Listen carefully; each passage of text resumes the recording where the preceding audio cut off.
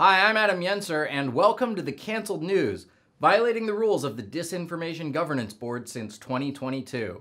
Please be sure to like and subscribe. I'm at 4,230 followers right now, so how fast you all click that button will determine whether I walk or run to 5K. And come see me live with Cam Bertrand at the Looney Bin in Oklahoma City, May 11th to 14th. I took last week off because I was visiting Penn State to accept the Philosophy Department's Distinguished Alumni Award. It was a great honor, and I was even able to speak with some of the current students and graduates in the Sparks building, which is located on Pollock Road. Now here's what's in the news.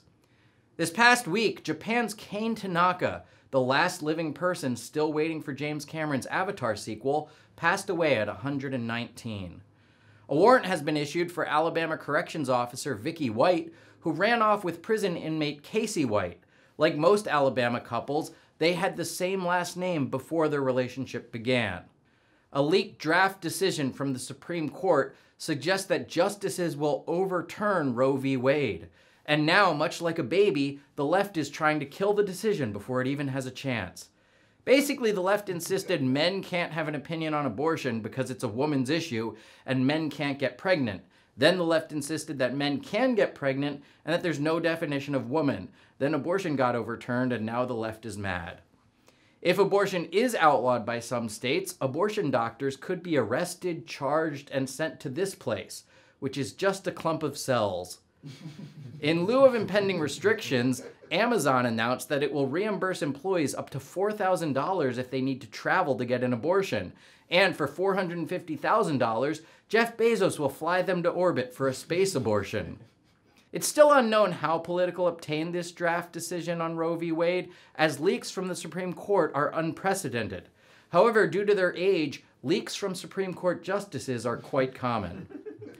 I unfortunately experienced an unexpected leak of my own this week. Someone leaked to Politico that the ending of this week's episode will be where I do a joke about Dave Chappelle getting attacked on stage, then someone will attack me on stage, then me and my staff will beat the crap out of him for the rest of the episode.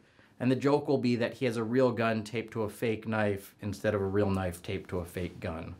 Now, I don't know who was responsible for this leak, but it represents a singular and egregious breach of the trust between me and the one other person who works here. To the extent that this betrayal was intended to undermine the integrity of our operation, it will not succeed. But it will make the ending joke less funny when it happens. The annual White House Press Correspondents' Dinner was held last Thursday, where Daily Show host Trevor Noah tried his hand at comedy for a change. He actually did really well, and Pete Davidson was there to ensure that Trevor Noah was the funniest person in the room. Dr. Birx said the U.S. should prepare for another COVID surge down south, while Pete Davidson's girlfriends should prepare for a surge of all other diseases down south. Sharon Osbourne announced that she and Ozzy both have COVID, so bats may finally get their revenge. This Wednesday was Star Wars Day, when fans say, "May the 4th be with you." Then a week later, Eastern Orthodox Star Wars fans celebrate May the 11th be with you. Then they get drunk for Doce de Mayo. If they're done with Easter by that point, I think someone might still be celebrating. A wild turkey has been attacking people on a walking path in Washington, D.C. Wildlife experts think the aggressive turkey is trying to mate with Mitch McConnell's neck. Nancy Pelosi, Adam Schiff, and several other prominent Democrats made a secret trip to Kiev to meet with Volodymyr Zelensky. This marks Nancy Pelosi's first secret trip since she violated the lockdowns to get her hair did. An ex-KGB agent said that Vladimir Putin is likely suffering from the early stages of dementia. He made his assessment by comparing it to Joe Biden's late-stage dementia. Scientists have found that 7 hours is the ideal amount of sleep for older people to stay healthy, followed by 5 a.m. breakfast at Cracker Barrel, then 10 hours of Judge Judy reruns. That's what Putin and Biden need to help their dementia. Greyhound racing may soon disappear completely in the United States after one of the last 3 remaining Greyhound tracks closed this week. One critic described it as disgusting, cruel, and outdated. Then said, "Oh, you meant Greyhound racing. I thought you meant Greyhound buses." Due to a fertilizer shortage, a French engineer has suggested a way to use human urine to feed crops.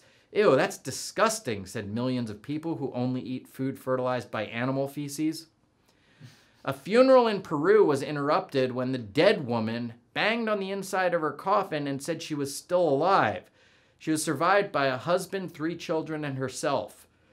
After realizing their mistake, funeral goers killed her and continued. During a show at the Hollywood Bowl, Dave Chappelle was attacked on stage by a man wielding a knife taped to a fake gun. It was the closest anyone's come to dying on stage at the Hollywood Bowl since Every Time John Williams performs. John Windsor, f***ing mouth. Get him! Get him! It was a trans man. A new memoir claims that Donald Trump suggested shooting George Floyd protesters in the leg. So this may be the one issue where he and Joe Biden actually agree. It's something he suggested also.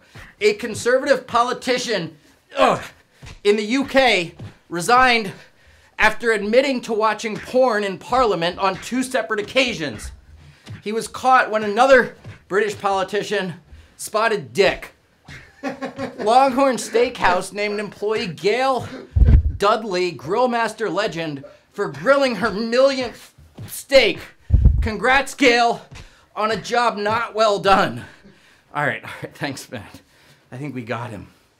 Man, that was a scary attack.